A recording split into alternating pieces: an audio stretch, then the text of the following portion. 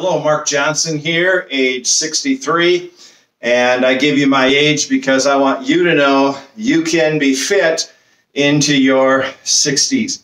Hey, I'm going to ask you to do me a favor or two in this video. First of all, subscribe if you're not already subscribed, and hit the notifications so that you can get notified. I put out a video about every 2 weeks. Second favor is if you have any friends or acquaintances you think might be helped by these videos, I would encourage you to share this with them. Well, today's video is going to be a little different. I'm just going to share a couple things with you. First of all, you're probably watching this on April 22nd, 2022 or later. And I've been working on a handstand on these parallel bars, and I'm just giving you a quick update, making good progress, but I don't have it perfected yet. But I'm going to make a commitment, 2 weeks.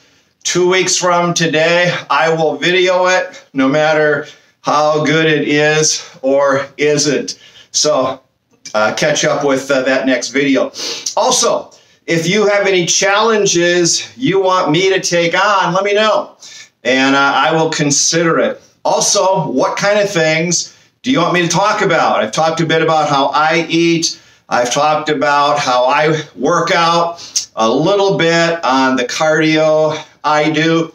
So if you have any specific questions or topics you want me to address, let me know, and I'll do my best to take that into consideration. So with just a minute or two left, I want to challenge you with something very simple to understand, but not as easy to implement. First of all, what are your goals in terms of your health?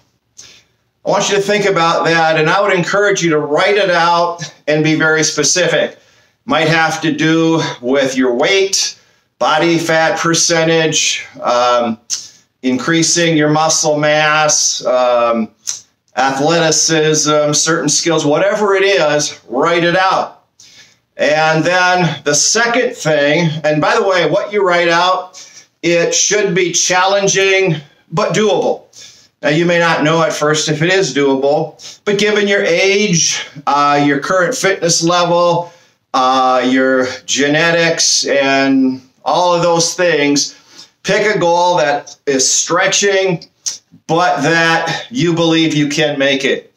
Then the second thing, and this is critical, what are you willing to give up or to give in order to reach that goal? And here is where many people fall short. They have a certain goal, they know what they want to accomplish, but they're not willing to give what it takes to get there. And here's the thing, if you're not willing to give what it takes to get there, then really you have two options. One is lower your expectations, or the other is to give more towards reaching that goal, or a compromise between those two. Probably what it's going to take to reach your goals is consistent resistance training. For me, that's a couple of days a week, 30 minutes or so. May take some cardio. For me, that's about 2 days a week, very brief but intense.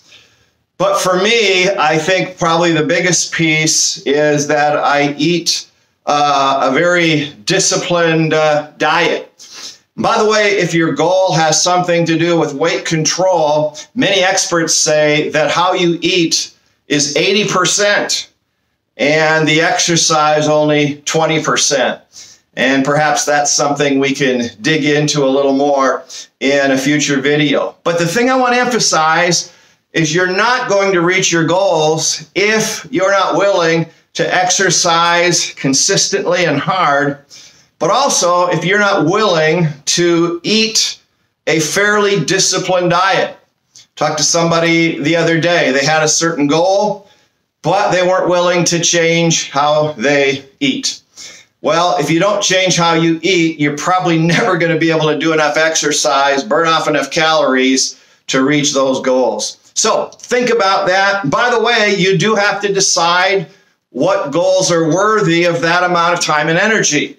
And I'll end with this. If I could get 10% greater results than I'm getting now, but to do that, I would have to give 50% more time, then for me, that would not be worth it.